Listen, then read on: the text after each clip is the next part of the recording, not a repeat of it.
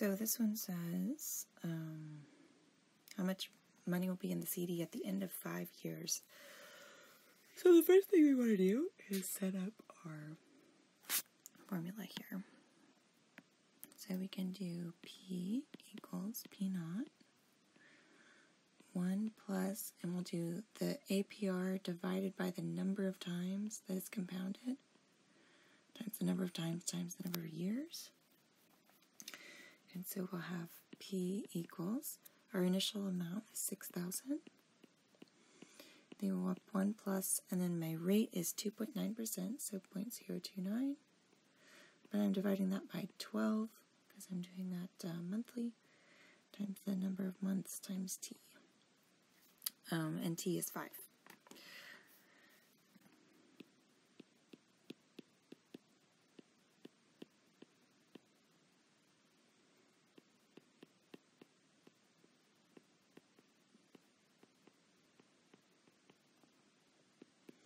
And so if I compute that,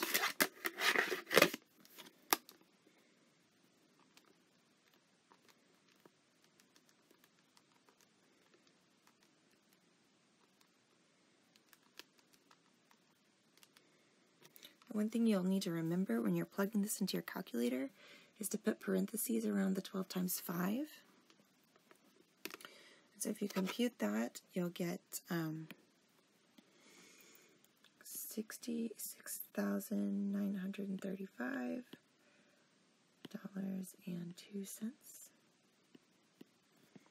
So that's part A. Part B says, what is the effective rate? And so what the meaning of that is it says that it's 2.9% compounded monthly. So the question is, what is the actual yearly rate?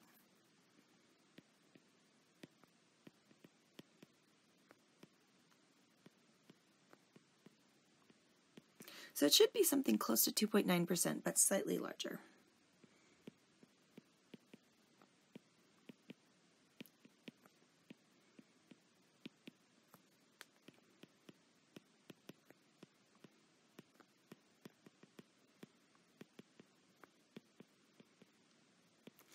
So what I'm going to do is I'm going to compute this part of the,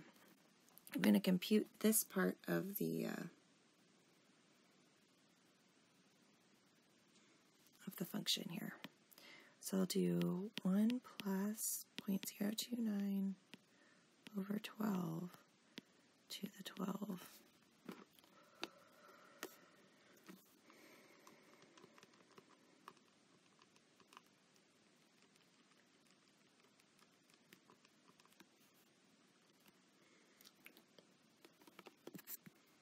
So I got 1.029.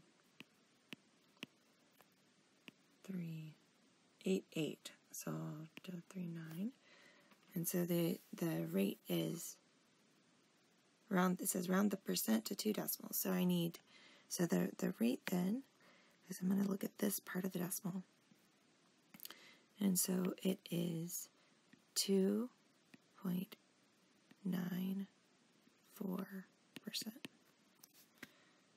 is the effective rate. All right, and number 9, it says sketch a graph of e to the x, identify domain range and the asymptote.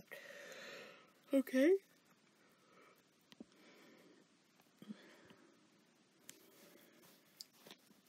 So if I graph e to the x,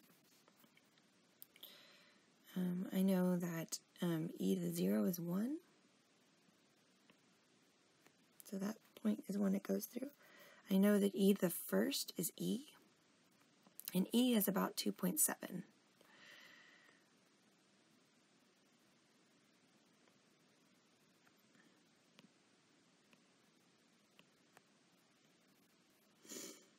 And I know that 1 over e, or e to the negative 1 is 1 over e. And 1 over e is about a little more than a half. So I can do that. It's going to look like this. Just put a few points on there. Okay, so what is the domain? The domain is all the possible x values that I can plug into e to the x. Well, I can put any number into e to the x. and it's defined.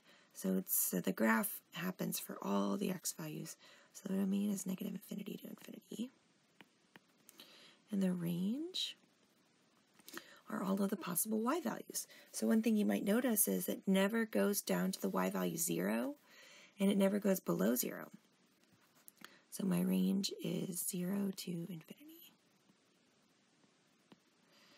And the asymptote, so it has this horizontal asymptote here. And the asymptote is at y equals 0.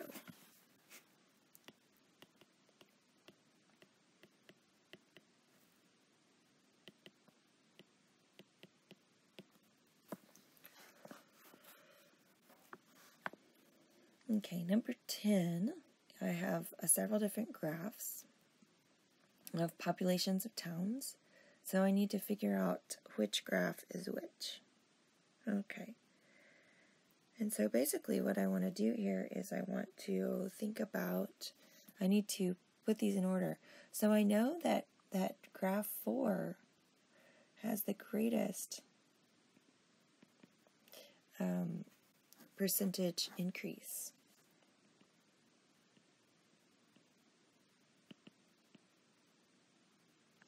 And graph 1 has the smallest.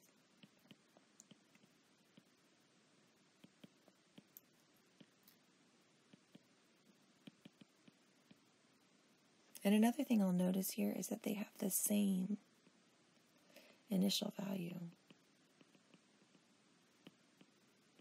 And if I look at these, I can see the initial value in front of all of these is a 1, right? So the initial value is 1 for all of them. So all I need to do is figure out what's the percentage increase for each of these functions, and then I've got it. Okay. So let me erase that, and then we'll do it. Okay. So if I look at e to the 0.3t, let's write that so if I have a of t equals e to the 0.3. So if I compute what e to the 0.3 is,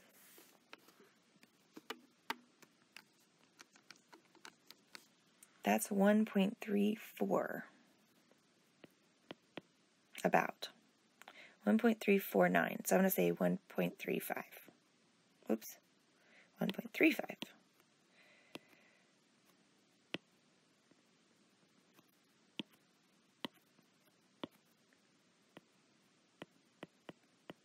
Okay, and what is b of t?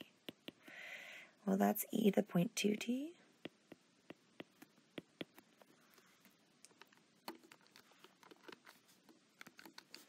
And 0.2 is 1.22. About 1.221402 something. So like that.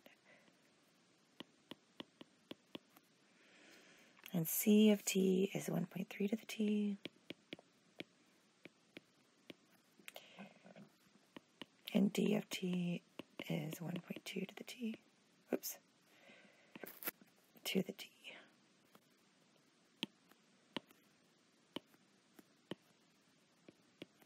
Okay. And so if I want to put these in order, the smallest one would be the 1.2 inside. So D is graph 1. The next one is the 1.22 to the t. That's B. Okay. The next one is the 1.3 to the t. That's graph 3. And the next biggest is the 1.35 to the t, and that is graph 4. Okay. Then it says the population grows at a continuous 6% rate each year. What is its yearly percentage growth rate?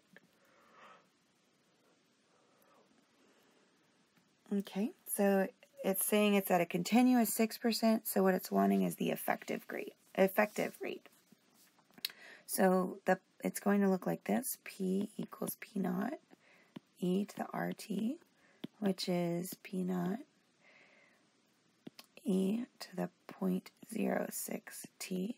So let's figure out the effective rate. And it's going to be the same thing we did over here, as we want to find out what is e to the 0.06.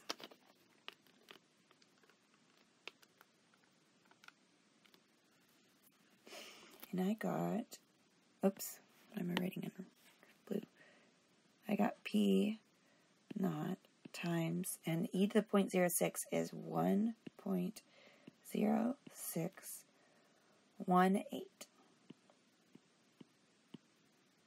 to the t. And so if I look at this part of it, I can see that my rate of increase is 6.18%. So it should be close to 6%, but since it's continuous, it'll be slightly bigger. Okay, a radioactive substance decays at a continuous rate of 15% per day. There was initially 25 milligrams of the substance. Okay. Write a formula for the amount of substance present after t days. So A of t should be equal to my initial amount, which is 25. And then it's decaying at a continuous rate of 15% per day. So that's e to the 0.15 t. And the reason I'm using the e is because it says it's a continuous rate. So continuous rate, that means I'm going to use the e. All right, how much of the substance will be present after 4 days? So 25. So we'll do a of 4. Oops.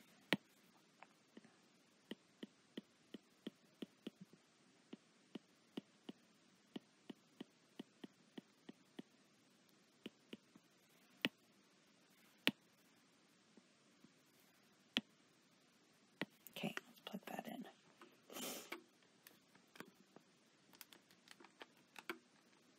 And again, you have to be careful here and make sure that you have all of that in your parentheses so that when you compute it, it raises that 0.15 and the 4 both up in the exponent. All right, so I got 45.55.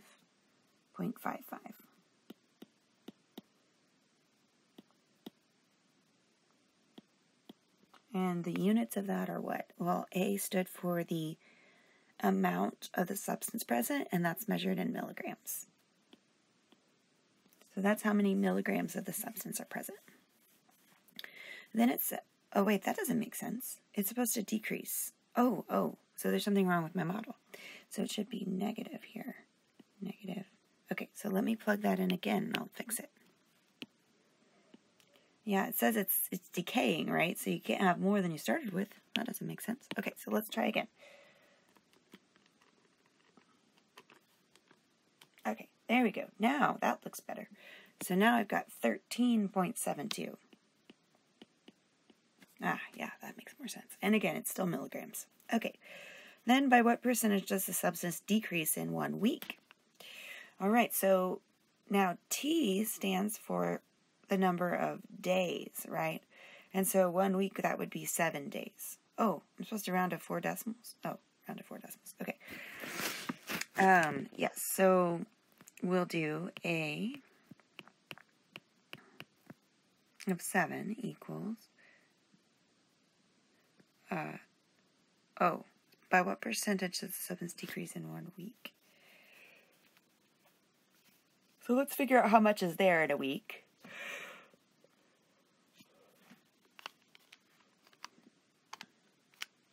So I get 8.74844. So that's how many milligrams are there, but that's not what it asked for. It asked for by what percentage does it decrease. So then I'm going to take the amount at day 7 divided by the amount at day 0 and see what we get. So the amount of day 7, that was 8.74844, and the amount initially was 25. And so I can compute that. And I got 0.3499.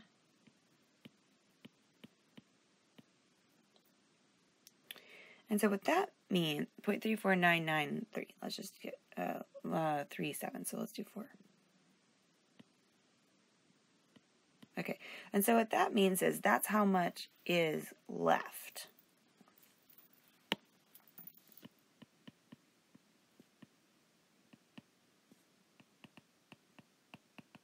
So in other words, I have 34.9% left. But that didn't say how much to decrease. So I need to do 1 minus that, and then I've got it. So if I do 1 minus that, I get, so if I do 1 minus 0.349938, I get